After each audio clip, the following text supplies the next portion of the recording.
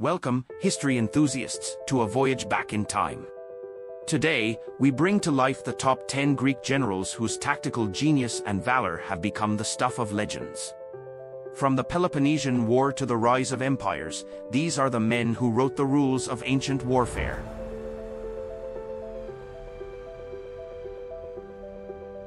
Alcibiades was a dazzling enigma of Athens, a man who bent the arc of history not just in his homeland but also in Sparta and Persia. With an uncanny ability to adapt, he became a pivotal figure in the Peloponnesian War, a man of many faces but undeniable impact. His crowning military achievement came after a turbulent period of exile and collaboration with Sparta. Returning to Athens in 410 BC, Alcibiades masterminded a victory in the Battle of Cyzicus that would define his legacy. Utilizing ingenious tactics like surprise attacks and adept naval maneuvers, he led Athens to a resounding defeat of the Spartan fleet. This wasn't just any victory, it was a game-changer. Athens reclaimed Cyzicus, and Sparta's naval capabilities were devastated, breathing new life into the Athenian war effort. While Alcibiades' shifting allegiances often raised eyebrows, his impact on the Peloponnesian War was indisputable. A man of both brilliance and controversy, he showed that one individual could change the course of history, for better or for worse.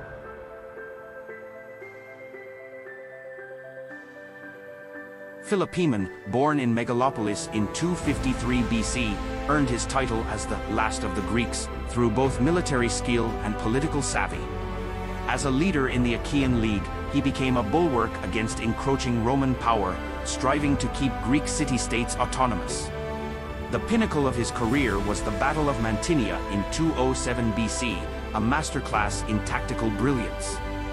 Facing off against Spartan forces led by Macanidas, Philopoemen hatched a daring plan. He ordered a feigned retreat, luring the Spartans into a carefully laid trap. Just when the Spartans thought victory was at hand, Philopoemen wheeled his forces around for a devastating counterattack. His cavalry struck with precision, his infantry followed suit, and soon Macanidas lay dead on the battlefield. In a world increasingly overshadowed by empires like Rome, Philopoemen stood as a beacon of Greek independence. His military victories and strategic acumen left an everlasting imprint on a Greek world in flux, solidifying his status as a true Greek hero.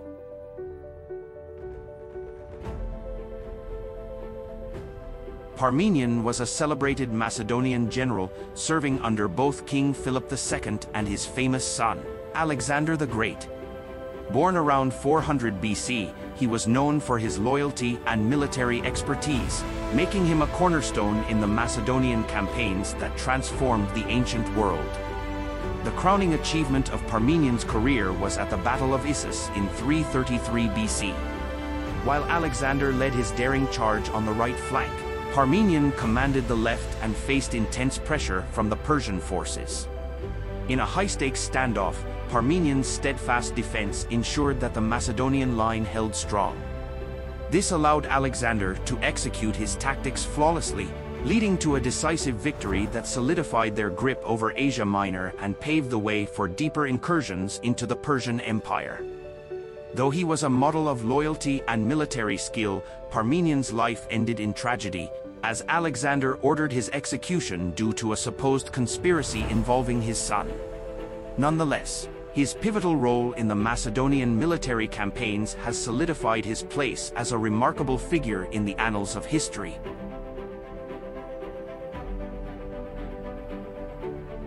Seleucus I, born around 358 BC, was one of Alexander the Great's most skilled generals and a key player among the Diadochi. He was instrumental in shaping the Hellenistic world and founding the Seleucid Empire, which extended from Anatolia to parts of India. The zenith of Seleucus's military career came in the wars of the Diadochi, most notably at the Battle of Issus in 301 BC. Here, Seleucus and his ally Lysimachus went head-to-head with Antigonus, all vying for slices of Alexander's fractured empire. The battle was a tipping point, with Seleucus employing war elephants to devastating effect. These war elephants broke Antigonus's lines, leading to his defeat and death. The triumph didn't just end a battle, it drastically expanded the Seleucid Empire's boundaries, stretching them from what's now Turkey to Afghanistan. Seleucus emerged as a brilliant military and political leader from the turbulent period that followed Alexander the Great's death. His legacy, particularly the Seleucid Empire, ensured that the cultural and military influence of Greece would be felt throughout the Near East for many years.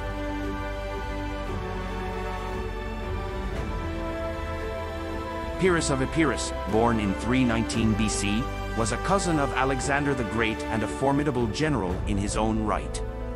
Known for his military campaigns across Greece, Italy, and Sicily, he is perhaps most famous for coining the term Pyrrhic victory, signifying a win that comes at a great cost.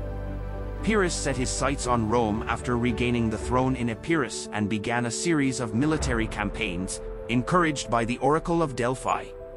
His initial victories at the battles of Heraclea and Asculum were both impressive and costly. Using war elephants, which the Romans had never encountered, Pyrrhus secured victories but suffered heavy losses. After recuperating in Sicily, he returned to Italy for another showdown with the Roman Republic at the Battle of Beneventum in 275 BC. This time, however, he was defeated and decided to end his Italian campaign, retreating back to Epirus. Pyrrhus's military acumen was extraordinary, but the toll of his victories revealed the complicated nature of warfare. His legacy is best summarized by the term Pyrrhic victory, reminding us that even in triumph, war can come at an overwhelming cost.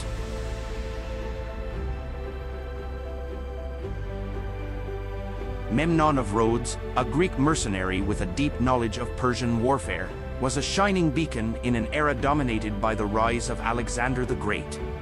Skilled in both Hellenic and Persian strategies, he became the Persian Empire's trusted commander, tasked with halting the relentless advance of the Macedonian. In 334 BC, following Alexander's triumph at the Battle of the Granicus, he set his sights on the coastal cities of Asia Minor, aiming for the heart of the Persian territories. But when Alexander reached Halicarnassus, he met a formidable adversary in Memnon. The siege of Halicarnassus saw Memnon's brilliant defense, using inventive tactics and war machines to resist the invaders. His strategic might ensured that, although Alexander captured the city, it was at a heavy cost in time and lives. In the grand tapestry of ancient military exploits, Memnon stands out. His understanding of complex warfare strategies and his resistance against the Macedonian juggernaut marks him as one of history's great commanders, even in the shadow of Alexander's vast empire.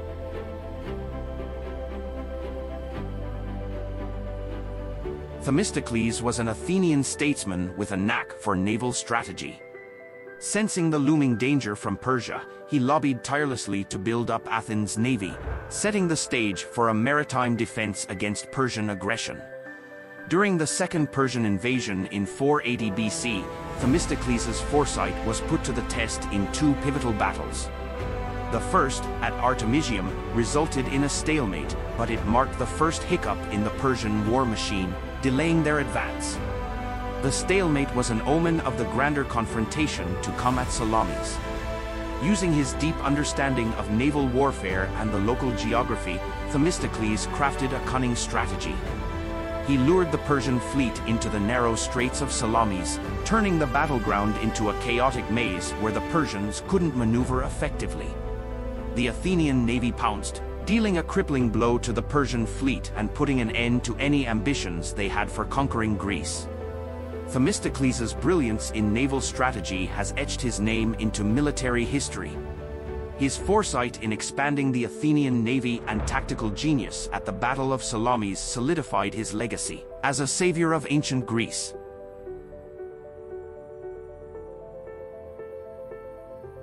Epaminondas of Thebes was a 4th century BC military strategist who dramatically shifted the balance of power in ancient Greece.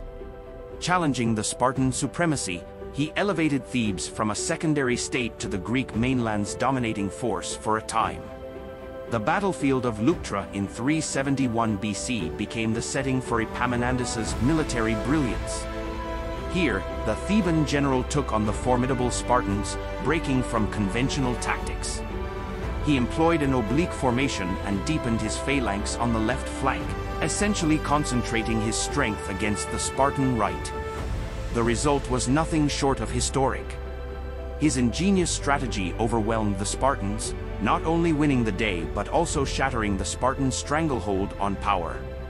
For a time after Leuctra, Thebes soared to prominence in a period known as the Theban hegemony, unseating Sparta as the dominant force in Greece.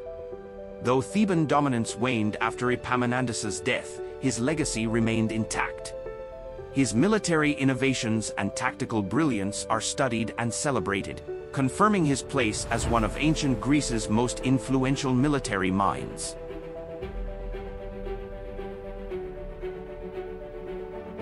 Philip II of Macedon was more than just the father of Alexander the Great. He was a transformative leader who elevated Macedonia from a backwater kingdom to a dominant force in ancient Greece.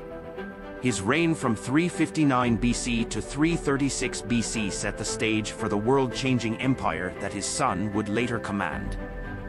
The highlight of Philip's military career came at the Battle of Chaeronea in 338 BC. Facing a coalition of powerful Greek city-states like Athens and Thebes, he needed to demonstrate the effectiveness of his extensive military reforms. Under Philip's guidance, the Macedonian army had been turned into an elite fighting force. He had revolutionized the phalanx, created a professional army, and established the formidable companion cavalry. At Chaeronea, these innovations coalesced into a stunning victory that shattered the coalition and solidified Macedonia's position as the leading power in Greece. Though history often focuses on the accomplishments of his famous son, Philip II was a military genius and a pivotal figure in his own right. His tactical innovations and battlefield victories set the groundwork for the Macedonian Empire, making him an essential chapter in ancient military history.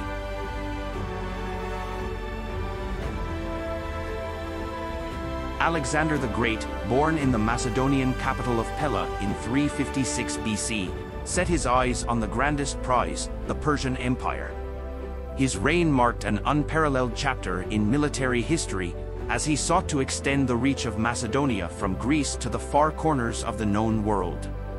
Alexander's military genius came to the forefront through a series of iconic battles, Granicus, Issus, and Gaugamela, where he broke the Persian Empire. But the Battle of Issus stood out as a turning point. Fighting against overwhelming odds, he demonstrated extraordinary tactics and leadership. But he didn't stop there, he pushed his campaign even into India. Facing terrible weather and the formidable war elephants of King Porus at the Battle of the Hydaspes in 326 BC, Alexander secured another hard-fought victory, carving his way into the Indian subcontinent. By the time of his untimely death in 323 BC, his empire spanned from Greece and Egypt to India. Though Alexander's life was short, his impact was monumental. His military conquests not only changed the map but also spread Hellenistic culture far and wide. His legacy, blending military innovation and cultural exchange, endures to this day. And there we have it, the top 10 Greek generals who forever changed the face of ancient warfare and history itself.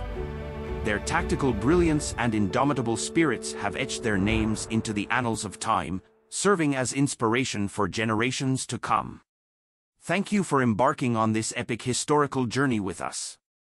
If you've enjoyed the video, please give it a thumbs up, leave your thoughts in the comments, and most importantly, hit that subscribe button for more awe-inspiring stories from history.